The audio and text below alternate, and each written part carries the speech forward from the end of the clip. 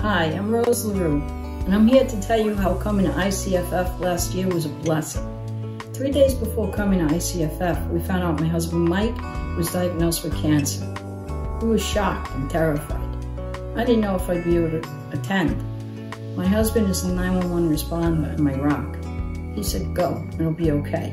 It turned out to be a wonderful opportunity to pray with the most amazing group of people under one roof. The best part was the on-the-spot praying that everyone was so willing to do for my husband.